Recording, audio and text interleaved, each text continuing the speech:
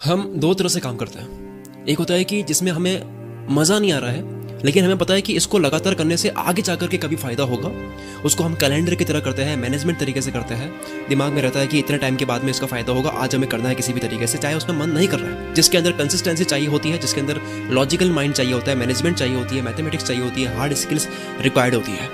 और दूसरे तरह का काम होता है जिसमें हम इसलिए काम करते हैं क्योंकि मज़ा आ रहा होता है। जैसे कि आर्टिस्टिक वर्क होता है, ऐसा काम जिसमें फीलिंग्स को एक्सप्रेस की जाती है, जो अंदर से आ रहा होता है कुछ करने का, वो फीलिंग का काम, जिसको हम सिर्फ तब करते हैं जब मन होता है। इसको मन दबा करके नहीं कर सकते, जबरदस्ती करने की कोशिश भी करते हैं तो वो नहीं होता है। तो सवाल यह है कि आपको कौन सा काम अपनी पर्सनैलिटी के अकॉर्डिंग करना चाहिए, मन दबा करके जबरदस्ती काम करना जो कि आगे जाकर के फायदा दे वो, या फिर केवल फील के साथ में चलना, फील आए तो ही करना, अदरवाइज नहीं करना। पहले तरीके का काम जो है जिसमें मन दबा करके करना पड़ता है, जिसमें पंक्चुअल होने की ज़रूरत है, जिसमें डिसिप्लिन चाहिए होता है, जिसमें सारे दिन प्लान्ड होते हैं, एक एक महीना प्लान होता है, क्या करना है, कब करना है, कैसे करना है, जिसके पूरे 24 घंटे प्लान होते हैं हर दिन के, जिसमें फीलिंग्स और इमोशन की नहीं सुनी जाती है, करना पड़ता है, काम करना पड़ता है, काम की तरह करना पड़ता है। दूसरा काम है कि फील का इंतजार कर रहे हैं, अंदर से करने का, आया तो ही करेंगे, और वो जब करेंगे तब ऐसा करेंगे कि बाकी के सारे दिन वसूल हो जाएंगे जब काम नहीं करा। ये बिल्कुल उस तरह से हो गया है जैसे मैंने पिछली वीडियो में बात करी थी कि क्वांटिटी में काम करना चाहिए या फिर क्वालिटी में काम करना चाहिए। ये टॉपिक थोड़ा उससे मिलता जुलता है। तो जवाब है, आपकी पर्सनैलिटी आपको देखनी है कि आप ज़्यादा बिजनेसमैन हो या आर्टिस्ट हो, आप बहुत ज़्यादा लॉजिकल और मैथ्स पे चलते हो या फिर आप इमोशनल हो और आपको बहुत अच्छे से फीलिंग्स को एक्सप्रेस करनी होती है। आप अपने काम को फीलिंग के साथ करना चाहते हो या बस उसको करना चाहते हो क्योंकि बस करना है, क्योंकि वो काम है जिसका रिजल्ट आगे मिलेगा।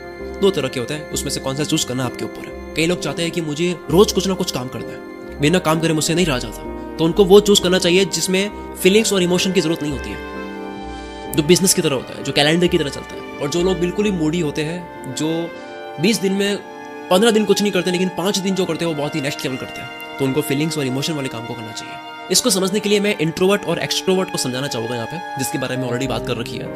एक इंसान की दो तरह की पर्सनैलिटीज होती है, एक इंट्रोवर्ट और एक एक्सट्रोवर्ट। इंट्रोवर्ट लोग जो होते हैं वो अपनी दुनिया में मस्त रहते हैं। ये लोग थोड़े इमोशनल होते हैं, इनकी ऑब्जर्वेशन बहुत तगड़ी होती है, अपनी दुनिया में मस्त रहते हैं। ज़्यादातर लोग जितने भी जीनियस रहे हैं वो इसी कैटेगरी के रहे हैं, इंट्रोवर्ट की कैटेगरी के। इनको आइसोलेशन में रहना पसंद है। और दूसरे तरह के लोग वो जो एक्सट्रोवर्ट होते हैं, जो सोशल होते हैं, जो लोगों से बहुत शानदार तरीके से कनेक्ट कर जाते हैं।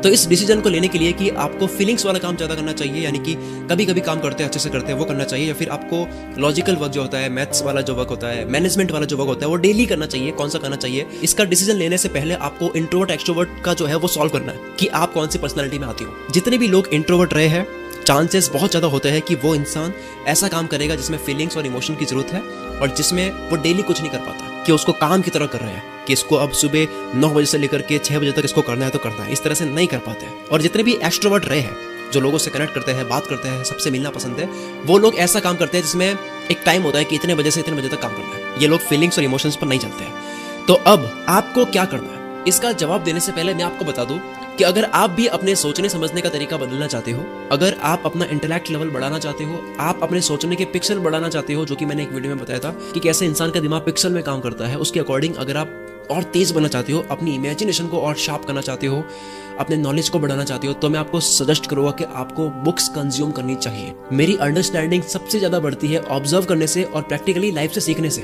और हर कोई यही बोलेगा कि प्रैक्टिकली लाइफ से जो सीख सकते हैं वो कहीं से नहीं सीख सकते, लेकिन जब आप रीडिंग करते हो, बुक्स पढ़ते हो, तब उसके बाद में आप लाइफ से जो सीखते हो वो अलग होता है, तब आपकी ऑब्जर्वेशन काफी एडवांस होती है। और तो बात चल रही थी कि आपको रोज काम करना चाहिए मन को मार करके, या फिर आपको सिर्फ तभी काम करना चाहिए जब आपको फील आती है। अब मैं आपको ये नहीं कहता हूं कि आपको एग्जैक्टली क्या करना चाहिए या आपको डिसाइड करना है कि आपको क्या करना चाहिए।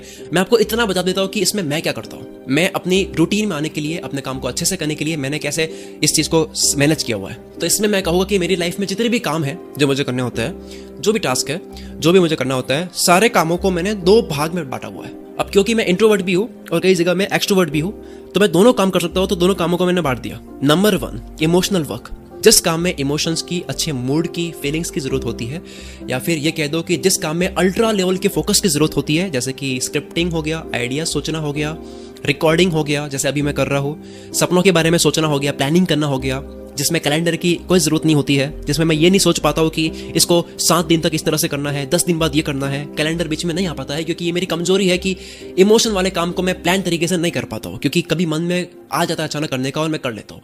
अचानक स्क्रिप्ट लिखने का मन हो गया, लिखने बैठ गया। मैं प्लान तरीके से नहीं कर पाता हूँ, क्योंकि जब भी मैं करता हूँ तो मुझे ऐसा लगता है कि मैं अपने आप को टॉर्चर कर रहा हूँ और कभी भी काम अच्छे से होता ही नहीं है। तो फीलिंग और इमोशन वाले काम को मैं प्लान तरीके से नहीं कर पाता हूँ। इसको मैंने फ्लेक्सिबल छोड़ा हुआ है कि ये वाले काम मैं कभी भी कर लेता हूँ और मैं ड्राफ्ट में सेव कर देता हूँ। अंदर से आवाज आई कुछ करने का, कोई आइडिया, स्क्रिप्ट, रिकॉर्डिंग, उसको मैं करने बैठ जाता हूँ। इसको मैं जबरदस्ती नहीं करता हूँ। तो ये हो गया ऐसा काम जिसमें दिल की जरूरत होती है, जिसमें इमोशंस की जरूरत होती है। मैं अपने आप को ऐसा नहीं बोल सकता कि चलो ठीक है अब सैड हो जाता है क्योंकि मेरे को सैड वाली स्क्रिप्ट लिखनी है। तो जब मैं सैड होता हूँ तभी मैं सैड वाले इमोशन डाल पाता हूँ, जब मैं खुश होता हूँ तभी मैं खुशी वाले इमोशंस डाल पाता हूँ।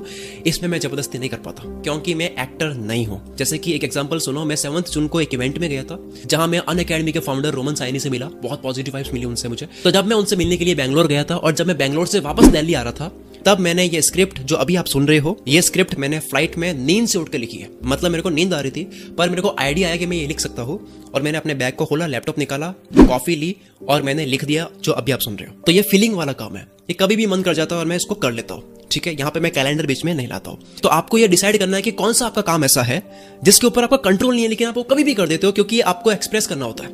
वहां पे आप कैलेंडर बीच में नहीं ला सकते, वो आपको डिसाइड करना आपके वो कौन से काम है। अब दूसरा, अब वो सारे काम जिसमें फीलिंग्स और इमोशंस की जरूरत नहीं होती है, जैसे कि वेबसाइट, फनल, टेक्निकल या फाइनेंशियल कोई भी काम, मीटिंग, ट्रैवलिंग, मैनेजमेंट, प्लानिंग, ये सब मैं पूरा डिसाइड करके करता हूँ और एकदम प्लान तरीके से करता हूँ। मतलब इन सब कामों के लिए या फिर इसके अलावा और भी ऐसे काम जहां पर इमोशंस और फीलिंग्स की जरूरत नहीं होती है, इन सब कामों को मैं मंथ वाइज या फिर वीक वाइज में प्लान कर लेता हूँ कि आने वाले 5-6 दिन बाद में, आने वाले 20 दिन बाद में मेरे को ये करना है और वो हो जाता है क्योंकि कैसा भी मूड हो ये काम तो हो जाता है। तो देखो ये मेरा तरीका है, ये मेरा फॉर्मेट है। मुझे अपनी स्ट्रेंथ पता है और वीकनेस पता है, तो मैं अपनी कमजोरी और ताकत दोनों को मिला करके ये फॉर्मेट बनाया है। आपकी कमजोरी और आपकी ताकत क्या है उसके हिसाब से आप भी देखो। तो इस तरह से मैं फीलिंग्स और इमोशन वाले काम को भी मैं फोकस के साथ में कर लेता हूँ और दूसरा जहां पर फीलिंग्स और इमोशन नहीं चाहिए उन कामों को भी मैं मैनेजमेंट तरीके से कर लेता हूँ। देखो मन जो है वो बहुत मुश्किल से काबू में आता है, तो मैंने अपने काम के तरीकों को ऐसा बना दिया कि मन हो जाए तो ये काम हो जाए, लेकिन मन ना हो तो मैं खाली ना बैठूं। मन ना हो उसके लिए भी मैंने काम बांटे हुए कि यार बेकार मूड में भी ये काम तो मैं कर ही देता हूं, भले उसमें तबीयत भी खराब हो। इसको मैं समाप्त करूं तो यह है कि मैं आधा मैनेज्ड रहता हूं और आधा मैं मूड के अकॉर्डिंग चलता हूं। मैंने बहुत ट्राई करी एकदम प्लान तरीके से चलने की, लेकिन वो मुझसे नहीं हो पाया। हो सकता है कि इन द फ्यूचर हो जाए कभी, बट ऐसा करने से मेरे को लगता है कि मैं पूरा रॉबोट बन चुका हूँ और एकदम बोरियत वाली फील आती है मेरे को। मुझे जिंदगी में पैसों के साथ, कामयाबी के साथ मजा भी चाहिए, इसलिए मैं बहुत ज्यादा अपने आप को बांधता नहीं हूँ। जब जो काम करने का मन करता है वो मैं कर लेता हूँ। मुझे काम में मजा है, ये मेरे लिए बहुत इंपॉर्टेंट है और मेरे काम को देख करके आप लोगों को भी या फिर दुनिया को भी मजा है, वो भी मेरे लिए बहुत इंपॉर्टेंट है। मैंने